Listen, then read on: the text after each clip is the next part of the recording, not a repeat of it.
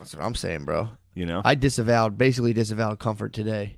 Really? I don't get any sleep, bro. My bae's fucking pregnant. She's sick. So I just like stay awake, go to work, sit there, and I'm just like, this shit's fucking crazy. It's not bad though. For me, I like it. You like your job. Yeah, I like it. I'm like, dude, comfort is not comfort. Get out of the house. Exactly. Get out of the house. I go do cool stuff. The stuff I do, I really like, but it's also like, in my head, I'm like, this whole idea of being like, last night I was being a crab. I was kind of like, oh man, because it's the worst position. So when like your pregnant bae is keeping you up at night, you just want to sleep so fucking bad. But what is it to be like, I'm really tired. So there's just no room for being a bitch. You cannot be a bitch. Yeah. To be a bitch is to be like, well, I get that you're pregnant and like in pain and all, but I'm really tired right now. But that's going on inside of you, so you have to just be like, it's all good. It's all good. I don't need sleep. I'm not a bitch. And then you're just not a bitch. And then you're just like, dude, today I saw someone at work, was like talking to them for like 10 minutes, and then went to go get a kid. They had left the room. Went to another room. I left the room thinking I was getting a kid, knocked on the room, and it was the same person. I was like, hey, is what's his name in here? And they were just like, no, I'm in session right now. And I was like, oh yeah, fuck, I forgot you're not a teacher. Okay, bye. Dude, I'm like out of my fucking mind. Yeah. So tired. Damn. But that was pretty funny. I was like, that's hilarious. Yeah. Talk to someone, like, sorry, I forgot you in 5 minutes. And I just had a whole other conversation with you. But the not being a bitch thing is very, Can't be a bitch. Important. Well, that's what separates you from a dude that would leave a pregnant wife. True. That's all it takes. It's just being like, you know what? Fuck this. I'm going to sleep. This is fucking hard. That starts with that. It starts with that. Yeah. Be like, I get it and all. I should be able to sleep. Yeah. He's like, I should be able to hang out with my friends still. He's like, I should have my own apartment. Look, it's the same thing as a dude standing up in a beer hall and being like, I'm not paying that one tax. It eventually ends with a beheading. For sure. That's how it all started. Or there's a hard dodge. Yeah. Hard dodge on the kid, and then you just always hold it like, oh, come on. Like, yeah, I know you're your dad and all, but like, I don't have to be there all the time. Yeah, what are you going to be holding your hand the whole Come on. Families are different now. Yeah. We just, Women are strong. Yeah, families are different. I come see you on holidays, whatever. That is a sick move. The dads do that. It's fucking wild, leave. dude. Yeah, just it's ditching crazy. your kid. It's crazy. The results are disastrous. The results aren't great. The results are disastrous. You got to be a real baller to pull that off. You got to be a fucking monster. Yeah. You have to be a monster. A lot of times they use the fact that they're arguing with their bae. Because if you're like, if you're already having a tough time in a relationship, chances are you're not going to weather the pregnancy. No. The pregnancy is like... A dude is meta pregnant with all of his bae's problems for about 9 months. You could just fight her constantly, and then you could use that as an excuse to the kid. Yeah. Just be like, I wish I could be here, but you're fucking bitch mom. She kept me from talking to you for 9 years. And, I wish I was here. She's your bitch mom. Dude, that happens. That happens all the time. Yeah, they do that. Well, I mean, if you're willing to leave your kid, you're also willing to make excuses on other people, Dude, it's so bad. Yeah. It's so bad. It's a bad thing to do, and then to have a bunch of people kind of defend it a little bit, to be like, well, it's hard sometimes for people, and it's just like, yeah, nah, dude, it's undefendable. Undefensible. It's like, yeah, it's fucked up. Yeah. Indefensible to be like, well, who says that it's the best to have both parents? Are people defending it? There's people who are like, well, stop applying your norms on what a family should be. It's like, look, people don't have to live together, but like abandoning your children is fucked up. And they're like, well, yeah, it's different. It's just like, dude, it's bad. It's bad news. If anyone's even thinking about getting divorced, dude, the only acceptable way to divorce, the only way, I know. I didn't have kids though. True. If I had kids, I would have suffered for 18 years silently, like a lot of the good parents I saw do. Although, no, you should totally get divorced if you want to get divorced. What you should do, though, only if you should go get a all divorce things should be like, someone should order you to take your assets and force you to buy a duplex, and you just have to live above or below. And it's just like there's like a constant there's like a doggy door for your kid. Yeah. And they can just kind of go up and down. Yeah. And do their thing. Like a fire escape or a fire pole. There should be a fire pole. Yeah. A fire pole that can go right down. Yeah. Custody. And then climb up a ladder. Yeah. Yeah, that'd be a bummer though, because then you hear your lady having fun, dude. That would cause hop down the fire pole and fucking land on her, dude. And be like, hop down the fire, dude. That's your plan. Is I debunked it immediately. It's a recipe for absolute disaster. Are you serious? That the murders in this country would quadruple. No way, dude. All right, think of a divorce where the guy didn't want the divorce, but the wife started just fucking someone else and left him, and he still loved her. Yeah. That's a guaranteed murder. It's if he's got to lay in bed and he hears someone fucking her. That's romantic. And there's a fucking fire pole that he can slide down and murder. That's romantic. I bet 9 to 5 or during the day he's fine, but you know how those thoughts come in at night.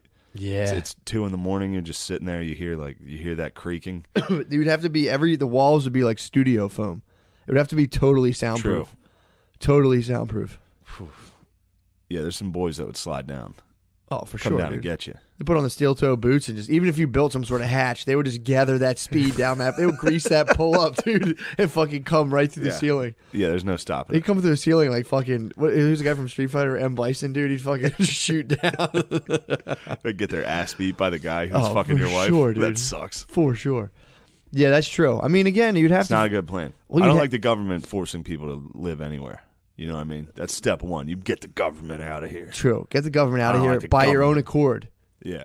Needs, man. That was we were setting up Saturday, I guess that was. I was beyond sleep dude. I woke up at one point. I've never reached levels of sleep deprivation like that before. That's gotta be wild. I'm good now. Yeah.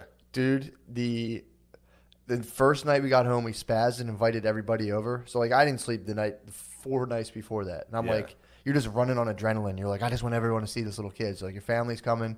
So I don't sleep at all, and you're supposed to sleep when the baby sleeps. So I'm just wide awake, like, oh, look at the baby sleeping here, passing around. And eventually, like, I crash. And, like, nighttime, the baby wakes up, like, every 35 minutes, dude. It's, like, literally like CIA torture. There's a form of CIA torture that is that. Yeah. Where you stand in a box, and they just kind of they hit you with lights every, like, 30 minutes or so. So it's enough just to start falling asleep. And then you get kind of, like, shocked. It's fucking brutal.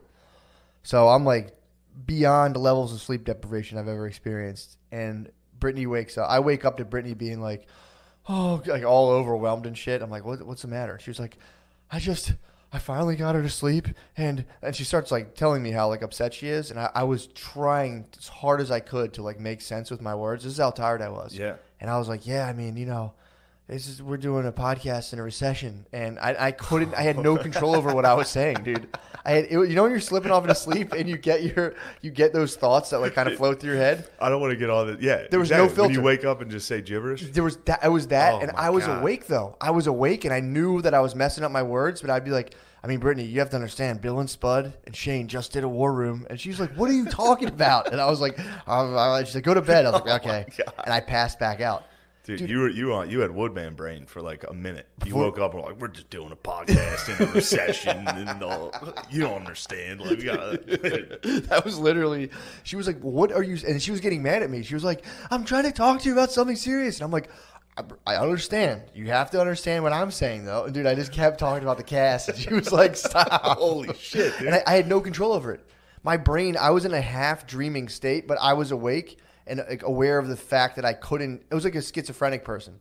I would start off making sense and just make these weird connections and just start like I would just lose her. And she was just kind of like, that's so funny to have like a distraught bay and just being like, look, there's a recession and the podcast we need the podcast. Which isn't even true. Apparently we're doing well. What is Trump Dog has the economy, dude. Oh, dude, I forgot I wanted to talk about this. So apparently, we and I learned about this from family class as well. But so apparently when you have a kid, a lot of bays just go total control mode on you. Where what happens is they're just like, they look at you like you're a total incompetent idiot. Because like, dude, it's... Were you sitting in class like, okay? Oh, it's so... Well, they described it in class. They're like, what happens is the woman just assumes the husband's totally incapable. Because, dude, it's like, as soon as this, like, you got to start doing the diapers and stuff, Sid the kid pointed this out to me. They have like a lifetime of these weird finger skills of just kind of like from like braiding hair and doing weird little like the paper mache fortune teller cookie cutter things. Yeah. So they're real good at doing these weird finger movements. And then they're like, holding a baby and ripping the diaper off, and you try to help, and you're just retarded. Yeah. You're like trying to pull the things in. A lot of times what happens is the girl's like, just let me do it. And then you go like, fine. Yeah, good. And then she starts to slowly be like, this fucking idiot. Then you start being like, she thinks I'm a fucking idiot. And they just slowly resent each other on and on and on over this thing of just not being able to share the response. She just feels overwhelmed, but she'll also be like, you're an idiot and you can't do it. So they're describing that in my family class, dude. I'm like, okay, sounds pretty good. And then we go to the pediatrician. She was like, you have to give him jobs to do. Otherwise, you'll start to hate him. So it's pretty tight. So that's my job now. Where like she feeds the kid, then I get to burp the kid and lay the kid down and hold the stomach so it falls asleep. But it's like, dude, that's a real. I was looking at that. I'm like, that's a real phenomenon. That ruins. If you don't have like the shit figured out, yeah. I'm like, dude, it's so easy for this shit to fly off the rails. Of being like, fuck you, you because you're just totally sleep deprived, and then it's like, dude, if you're fighting before, the fights are coming, dude. You get like a 1 day peace. You get an armistice where you're like, oh, look how cute this baby is. And like 3 a.m, it's like, I said, get the fucking, not those wipes. Yeah. Like, shut the fuck up. Dude, it's like, it's crazy.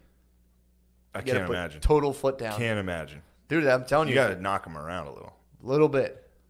Shake them. Hit them both. Shake them up. Yeah. You got to be like, stop crying to both of them. Hit both of them.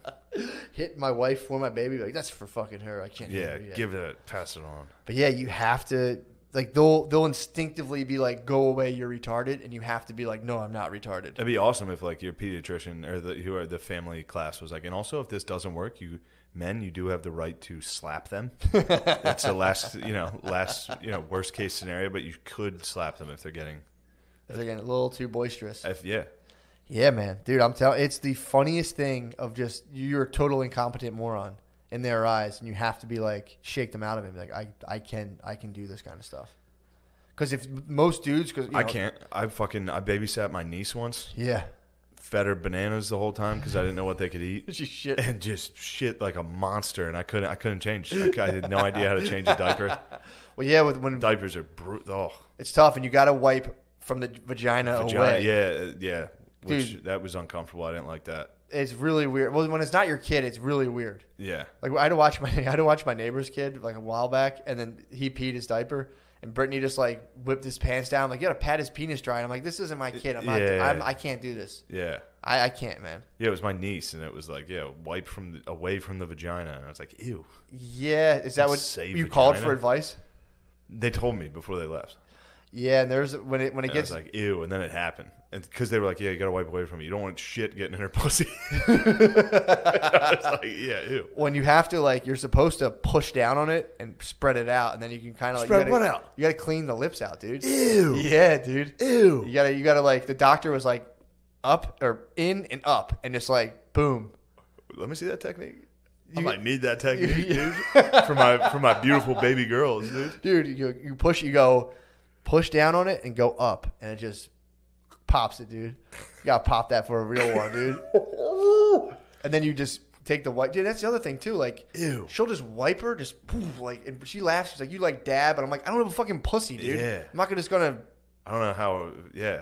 Yeah, it's bizarre, dude. It's lady work. It's a lady job, dude. Well, it's a lady job. But then they get over. If you give them, so that was a pediatrician was like, due to our total sexist nature, we're drenched in sexism. Women think they have to do this, and guys are like, yeah, this is fucking girl work. And then the girl just starts to hate you, just hate your fucking guts. Well, we're not sexist. It's girl work. It's good for it is. But for guys to revel, it's funny. This isn't a great take, but do you think that's how they thought about racist? They're like, it's not racist. That's black people work. That just is that. There was a movie going on in the house yesterday. It was one of those black people working for very little bits of money and getting little respect movies. Yeah. I walked downstairs and was like, the two of them watching it, and I was like, I'm gonna go take a nap. Yeah. Those movies, they gotta stop making them, dude. They've run their course, dude. Yeah. After Medea went to the moon, they should have stopped making them. Yeah, I mean, I think they have. They've chilled out on them. They did slow down a little. This summer, black people working for minimum wage and people being mean. White people yelling at black people. The black people responding totally rationally. I saw Taraji P. Henson just kind of being like, and I was like, I'm going upstairs. I don't know what this movie is. That's the last thing you need. I'm you going hear one, upstairs. you're out, dude. I saw like her just kind of like looking off of the window and leaning out. I was like, I'm out of here. Fuck this. Nothing good's coming. I don't want to see Taraji P. Henson being underpaid right now. People being mean to her.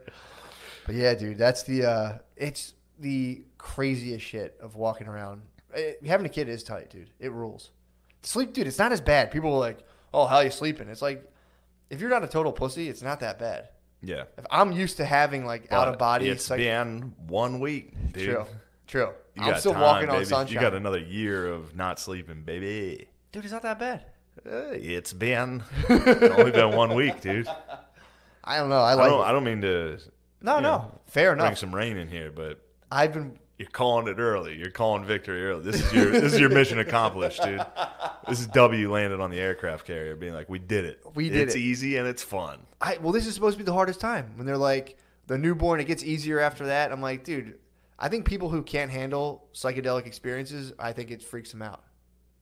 Because you're in an out of body. Like when you're in the hospital, you go through like a weird thing, and then you have the kid, and then you're just like, what the fuck? Your whole life, literally, dude. It's like everything goes. All my weird hangups where I'd been like, well, what about it? It just literally goes away. Yeah, the only thing you care about is the kid. It's bizarre. You still have your little quirks. And the podcast, obviously. That's deep in your subconscious, obviously.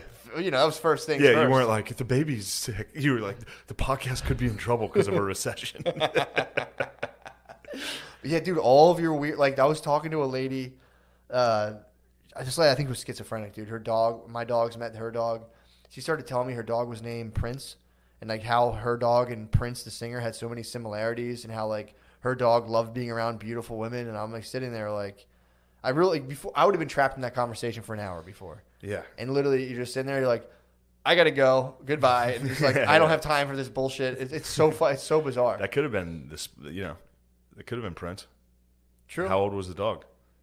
It was an older dog. Sick, she was like, the dog loves fentanyl.